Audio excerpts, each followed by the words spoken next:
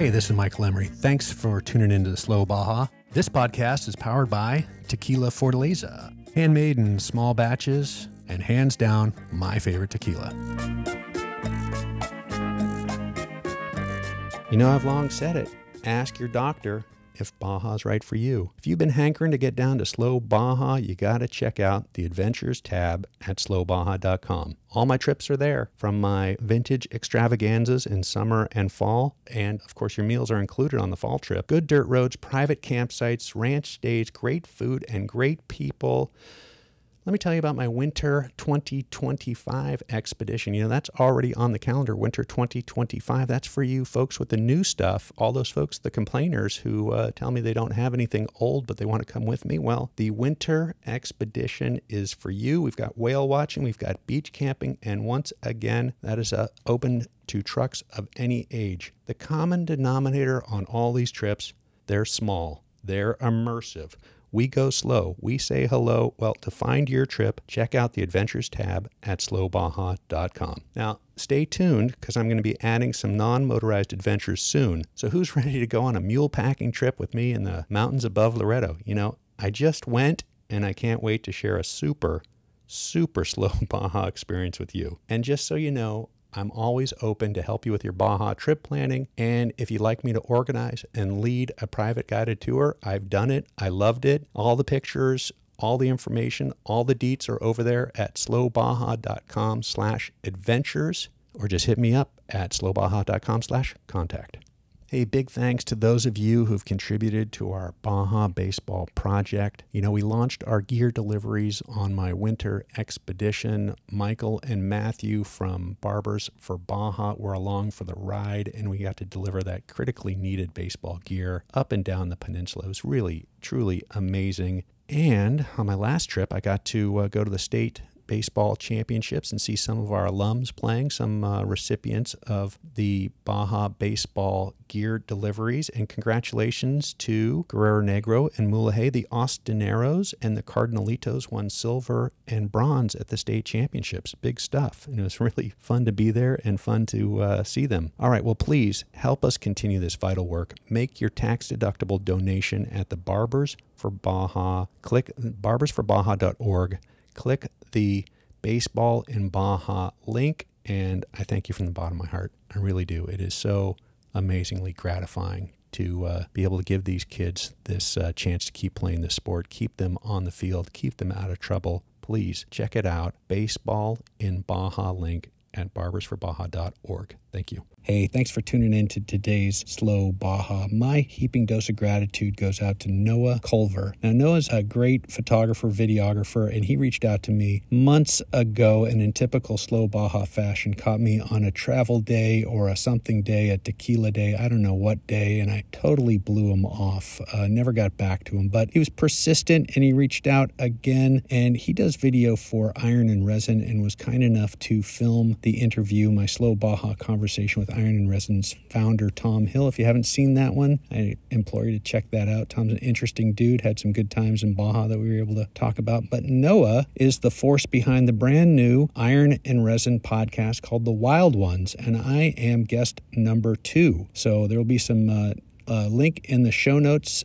Check that show out. I love the first episode, and I am really honored and humbled to be the guest of the second episode. So Noah Culver, thanks for reaching out. Thanks for being persistent. Thanks for tracking me down. And all right, well, on to today's show. Today's guest is Noel Bhavani Cianci of Los Sagrados Horse Sanctuary in Pescadero down in Baja Sur. Now, Noel was kind enough to put me up with the guest of Slow Baja Conversation number 150, which is just around the corner. I can't believe it, 150 episodes. But I had Carl Honoré in town. He had come into Baja for the Modern Elder Academy, and he came in a few days early, and I was able to pick him up at the airport in old Slow Baja and drove up the coast to Pescadero and down a dirt road. And Carl was just in from London. He thought the whole thing was pretty damn cool. Anyways, we stayed at the sanctuary, and I was in a glamping tent. Carl was in a beautiful stone cabin. There's another room inside the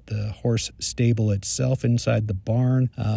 You can camp there. Met a wonderful judge from Alaska, Susan, if you're listening. It was so lovely to spend a little time with you. She was there in her Sprinter van. My film crew camped in tents and in their truck. It's a very cool spot, and it probably has the best damn showers in all of Baja. So check it out, Los Sagrados Horse Sanctuary. And super thanks to Noel for reaching out to her pal, Javier Plasencia, and getting me and the film guys hooked up. Javier took care of us for dinner to thank me for bringing baseball gear to the kids of Todos Santos. So without further ado, Noel Bhavani Cianci, Los Sagrados Horse Sanctuary, today on Slow Baja.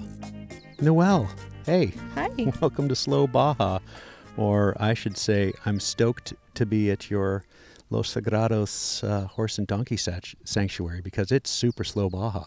Yeah, we're kind of working on the slow. That's our focus, slowing people down. Yeah, super slow. It's wonderful. Thank you. I want to pay you a compliment right off the bat. Sure thing. I don't know who your plumber is. I don't know what's going on here, but you have the best shower in Baja, and I'm not kidding. Wow. I appreciate that. I designed it with a lot of love. Yeah, this is year 40 for me in Baja. Oh, cool. Started off as just a dumb college kid, pretty young, but son of a gun, that's a damn nice shower. Thank you so much. So, we wanted it to be an outdoor-indoor shower, so. Yeah. Yeah, so let's talk about, tell me about your journey. Where am I? What am I doing here? What's this place all about? Because it's wonderful. You landed in a place to desert bathe, as we say, with the beautiful Sierra de la Laguna mountains behind us.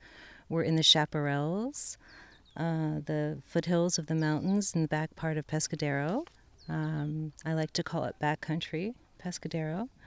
And we're just minutes from the sea, but in a world that speaks closer to nature. We have a lot of beautiful trees here. The horses have a lot of great shade. We wanted to create a sanctuary that people could come and de-stress, decompress, be moved by grounding, having a bit of ecotherapy, I think is the new wave of relaxation. And that's how we wanted to create a back-to-earth experience. Well, you did it.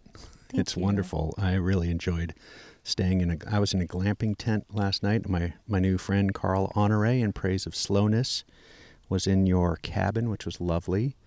You couldn't get the guy out of here today. Wow. He was chilling out in your hammock and was wonderful. And we met you at the farmer's market in town, and you directed us to the best ceviche tostadas and fish tacos. It was really lovely. Nice. I'm glad you're having a good first day. Yeah. The place has a sort of serenity, so it lets people drop into another vibe, and it's hard to tell time here. Yeah, exactly. So how did you get here? I got here in 1995. I was working as a wardrobe stylist and photographer in Los Angeles for many years. I was in the industry. And I was working on a Sports Illustrated project with a photographer named Philip Dixon. And Philip was a big Baja fan, and he always brought shoots down here. So we shot in Cabo. And after the shoot, he invited me to come to Todos Santos to visit some friends. We stayed a few extra days, and I met Todos Santos in 1995 for the first time. Cool. And there I began my journey with horses. I met a woman named Uva, who was a legend here, or is a legend here. And she had horses in the Pastora area. And he dropped me there to ride with Uva, and I fell in love with Baja and the whole scene. So I would go back to LA, work, and then come down and bring Uva's horse supplies, halters, things like that. Now, you told me a story. You bought your first horse, didn't tell your parents or anything. You took some time off doing stuff that teenagers do, they thought, and you came home and said, Dad, I bought a horse. That's You're 16. Right. I was 16. I bought my first Morgan Arab, Mellow Fellow, we called him. And my dad was real proud of me. He said I bought a good horse. So. It's a good compliment from a dad, right? That's right. Yeah. be like going off and buying your first car without asking for your dad's Very help. true. Very Yeah. true. So you got a good one. I got a good one. He checked his feet and he gave me the A-OK. And what brought that on? You've had a history with horses. Obviously, you don't walk out and buy a horse. Yeah, I had an older sister that had a passion for horses, and she was a really great hunter-jumper. She was 10 years older than me. So we kind of grew up at the barn and worked the barn and helped the barn out with pony rides and lessons and camps. And then I just sort of fell into the horse thing and bought my first horse at 16 and then took that horse to college with me. Awesome.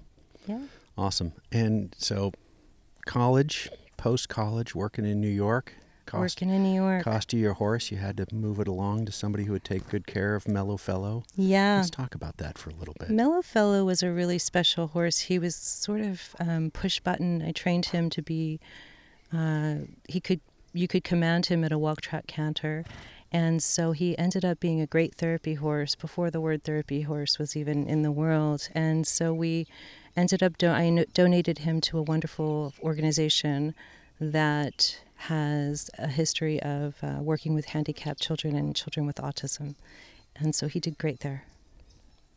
Yeah, and you eventually got your way out to Los Angeles so you could have a horse. Yeah, I went out to Los Angeles. Lots of decisions being made in your life revolving around can you or cannot you, can you or can't you have a horse? That's right. Horses have always kind of called me to places, and I worked in Los Angeles for many years, and every time I would have a little burnout from heavy loads of work and long hours, I would go off on a vacation riding horses wherever it would be. Can you talk about that a little bit? What being on a horse does, what the interaction, what the connection to a horse and to horses is. I mean, I grew up with horses. We had 10 acres. I mean, horses were I hopped on a bareback and rode around with a halter my entire childhood. But not everybody had that.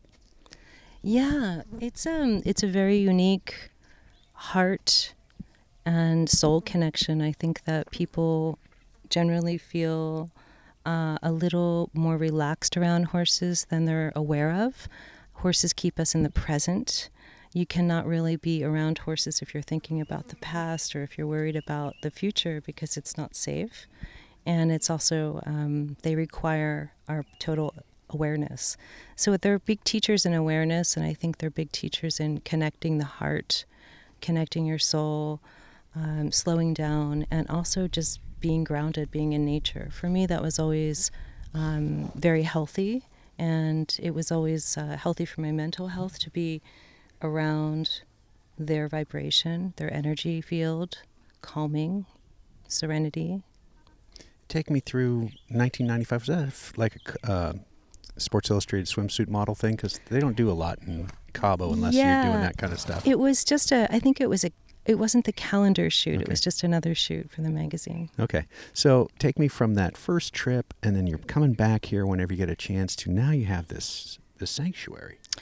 Yeah. You're all in. I am all in. I always wanted to have a horse rescue. I was hoping that I would partner with Uva Anderson on her horse project.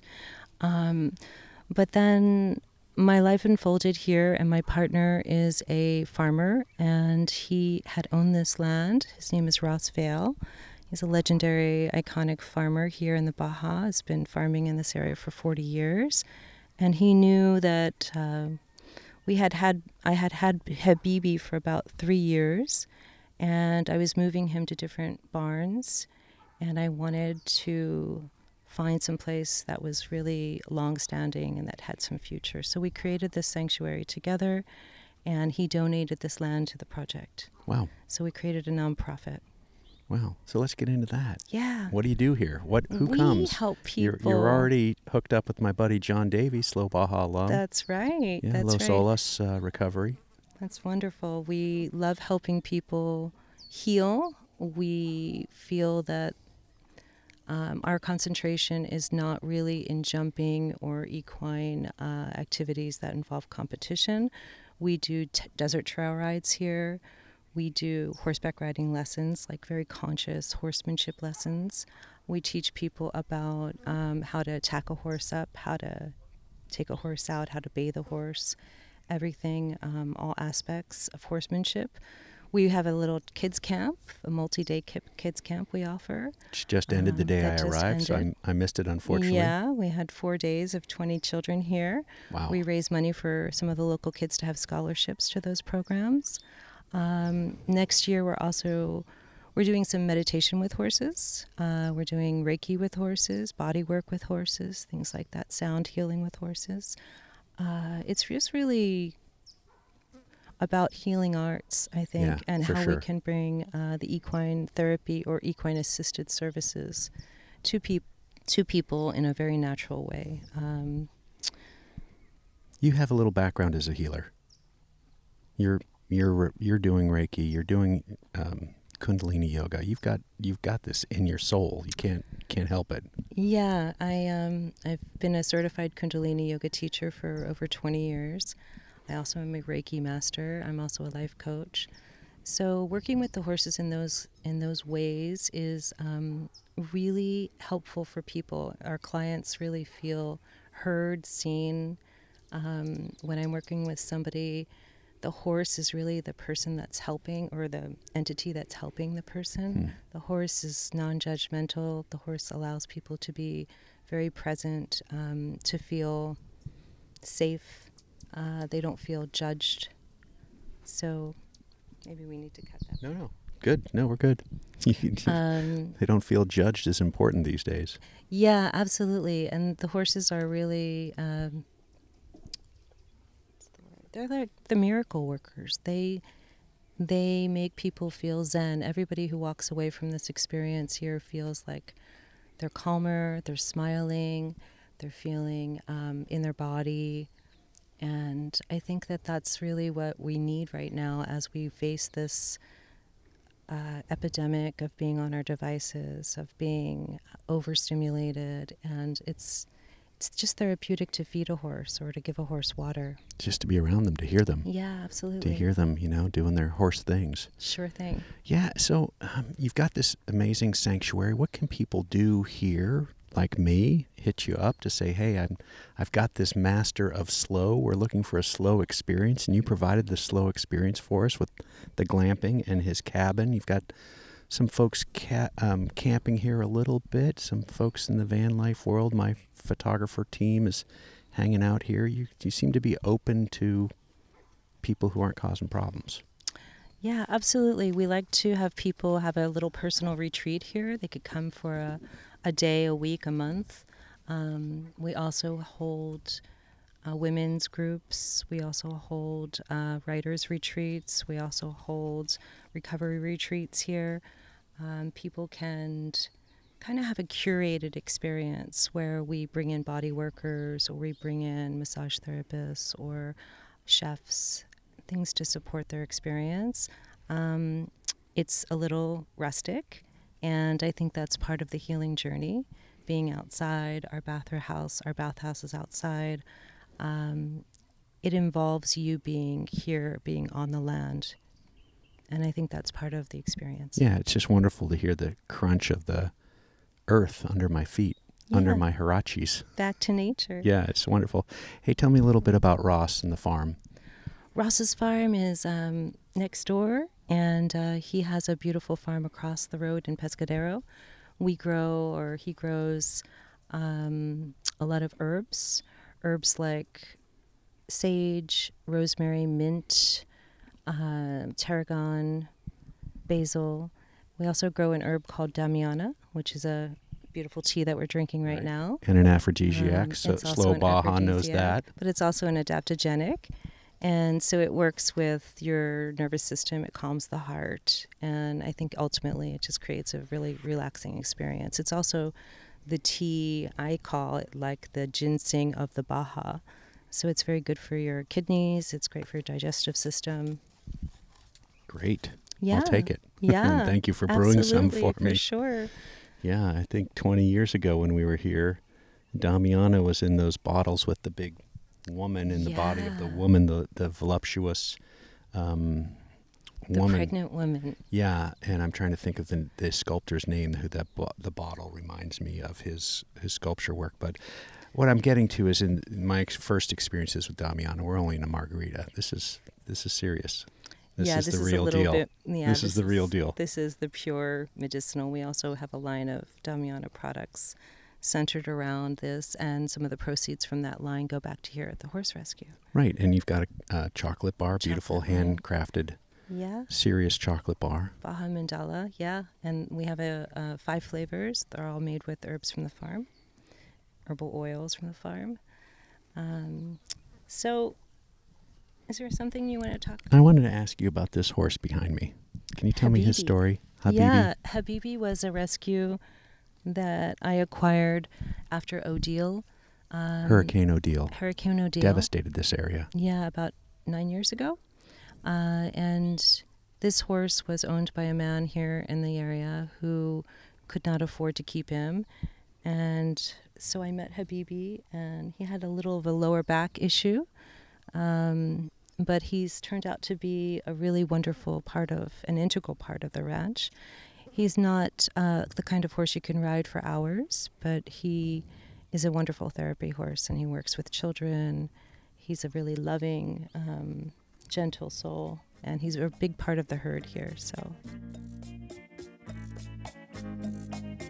here at Slow Baja, we can't wait to drive our old Land Cruiser south of the border. And when we go, we'll be going with Baja Bound Insurance. Their website's fast and easy to use. Check them out at bajabound.com. That's bajabound.com. Serving Mexico travelers since 1994. You know, I don't always drink beer, but when I do, it's a Slow Baja Mexican lager from my friends at Moto Sonora Brewing in Tucson, Arizona. If you're in Tucson, hell, if you're anywhere in Arizona, get yourself over to Moto Sonora Brewing, order up an ice-cold Slow Baja Mexican lager, and if you love it, pick yourself up a 6-pack to go. That's right, you can get it right there in the cooler, right there at the brewery. That's Moto Sonora Brewing in Tucson, Arizona. Can you talk a little bit about what happens in an experience when you bring local kids here? You've got some programs, you've got some goals. You're really working on young women, trying to make young women understand that there's more. There's more in the world than maybe they've understood up until this point, and putting them in charge of their lives and their bodies. And I think you've got some lofty goals. I'd love you to tell me a little bit about that. Sure. Well, I think that there's a lot of sports for boys here. Sure. There's a lot of baseball and some other wonderful sports that encourage boys to be together and be teammates. And there's really a lack of children, females, girls uniting and doing things together. So I would like to raise some awareness with this topic. And next year we're writing a grant proposal of a program that we're going to call Taking the Reins. And Taking the Reins is about leadership. It's about teaching these young girls between 10 and 14, 15, in that age range, that they can create some boundaries in their life. They can create some discipline. They can also feel more empowered and have some more leadership skills that the horse can teach them, being on horseback, being with the horses.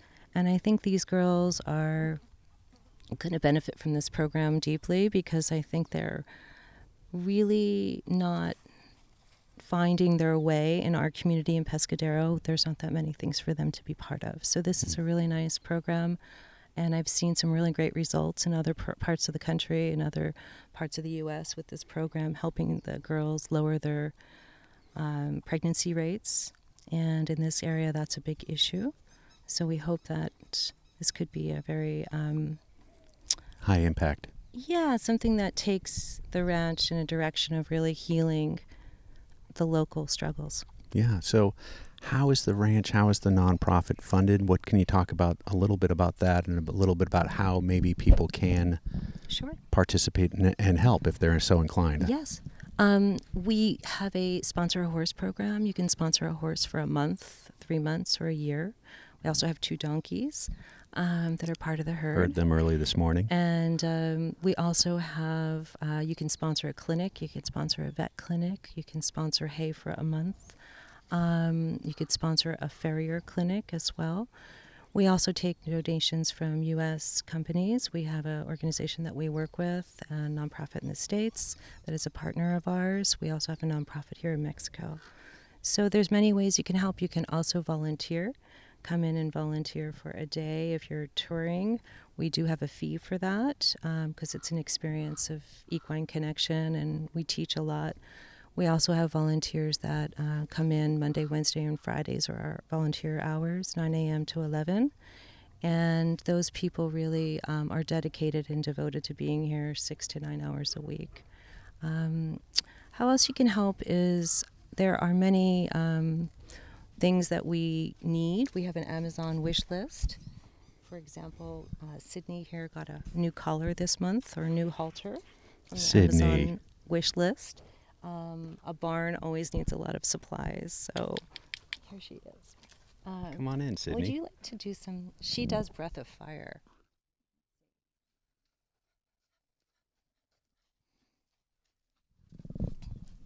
We also have a trailer that we use, and we always need parts for that kind of thing. So there's many ways to help. Hey, I wanted to ask you about the native, the wild, the burro population here. You've got burros on the property, donkeys. Excuse my ignorance, I'm not quite sure the proper terminology. Is there a difference between a donkey and a burro, or is it one and the same? A donkey and a burro are the same. Okay. A mule and a donkey is different. Definitely different. Okay. So I got that. I have half of it right.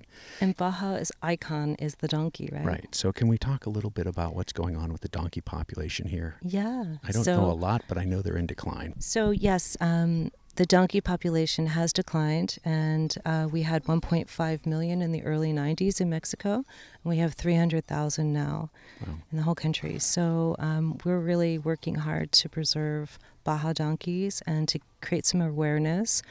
It's very sad here because they're often killed on the highway. There's a lot of lack of trafficking regulations and a lot of accidents on the road with livestock in general. Sure. That's probably the most dangerous thing. People always worry about, you're going to Mexico and aren't you concerned about the cartels? And it's driving is the most dangerous thing I do here. That's true. No driving at night. No driving at night, of course. Of course I do have to drive the slow way, at right? night, but yeah, no driving at night. And the slower you go, save a donkey, go slow. Maybe we're onto something there. Absolutely. And we have a program here where you do walking a donkey, which is really lovely. A lot of people have never touched a donkey, have never been close to a donkey. So even children feel really connected to that experience. And we also have a connecting with the herd experience that involves just like sitting out here like we're doing and being with them.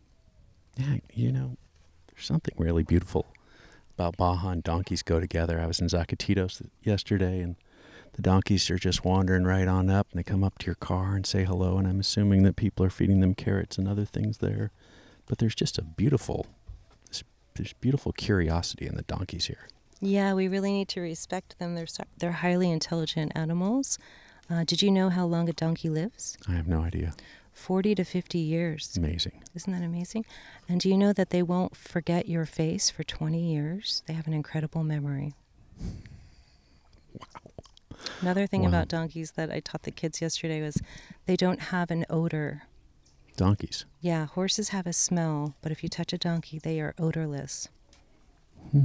Yeah. So we have Sydney here, and the white donkey here, and Cosmo, her cousin, the Pinto. He's beautiful. Cosmo is about 7 years old and Sydney's 4.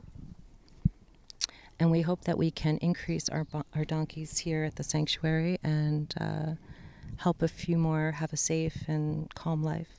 Terrific. With respect. Best place for folks to find out about you? Where's the best place our for folks? Our website, and we also have an Instagram page that's kind of fun. We have a link in bio section there that you can book an experience. You can go for a desert trail ride. You can just visit the ranch. We also rent the ranch for venues, birthday parties for children, quinceañeras, weddings, showers, things like that as a location. And your rooms are on Airbnb? Our rooms are on Airbnb. You could also have a day retreat here, bring your own retreat group here, and we can help you with some equine therapy, equine assisted learning services, or things to do with your group. So let's shout out that website? Tell me your web address. Los Sagrados, which means the sacred ones. Yep. LOS, Sagrados, SAGRADOS.org. LosSagrados.org. There will be a link in the show notes for that, folks. Instagram as well, at Los Sagrados. Yeah. It's really nice having you guys here. It's been a real delight. Nice to come down here and slow down. It is super. Slow Baja approved. And again, the man who wrote the book in praise of slowness, you couldn't get him out of the hammock this morning. That's awesome. Yeah, we're going to have to get him back here for a writer's retreat. Yeah, terrific. That'd be fun. Terrific. Well, Noel, thank you so much for sharing your ranch and your life and your story with Slow Baja, and I hope to come back real soon. Thank you. We love to have you. Best Ciao. shower in Baja, and I'm not saying that lightly. Great bedding and a damn fine mattress. I really had a great sleep. So cozy. You're doing some stuff really, really, really well. So I appreciate it. Thank you, dear. Right. Thanks. Right we did it. Cheers. Hey, Los Sagrados. Hope you enjoyed that conversation. I really enjoyed my stay there. Really a cool spot, and sincerely, maybe the best outdoor showers, maybe the best showers in Baja. Really lovely. Lots of volunteers rolled through while I was there, looking after the horses and the donkeys and keeping the barn clean and the property spotless. That was really interesting. Well run. Check it out if you're inclined to help out or volunteer. All right, well, if you want to help me keep this show on the road, you can do that by dropping a taco in the tank. Click at slowbaja.com. Go on to the donations page. Drop those tacos. You know, I need them. I need them to keep this show on the road. I'm getting a completely new suspension on my truck because the last one was installed improperly and it ate itself up and tore the frame up and got all sorts of problems from my last trip. So if you've got a few tacos in your pocket, drop them because I could use them. Also, Slow Baja Shop. So heartening to be at Overland Expo and see some folks. Seth was rocking a Slow Baja pocket tee. Doug Miller was wearing a Slow Baja hat. It was really cool to see those Slow Baja stickers in the parking lot on people's rigs that I don't even know them, which really is gratifying. So get yourself some Slow Baja stickers. That new Keep Baja Slow sticker, you should have that on your Yeti. You should have that on your insulated mug. It should be on the back window of your 4Runner or Tacoma or Sprinter van or whatever you're driving that you'd love to be in Baja and instead you're just stuck in traffic here. Well, get that sticker and it will magically transform you and it will tell everybody that you're a fan of keeping Baja slow. And aren't we all? All right, I'm going to tell you about my pal Mary McGee. She had a pal named Steve McQueen. Steve loved Baja. He really did. And he said, you know, Mary, Baja's life. Anything that happens before or after is just waiting. You know, people always ask me, what's the best modification that I've ever made to Slow Baja? Without a doubt, it's my Sheelman seats. You know, Toby at Sheelman USA could not be easier to work with. He recommended a Vario F for me and a Vario F XXL for my navigator Ted, as Ted's kind of a big guy. And Toby was absolutely right. The seats are great and they fit both of us perfectly. And let me tell you, after driving around Baja for over a year on these seats, I could not be happier. Sheelman, Slow Baja approved. Learn more and get yours at sheelman.com.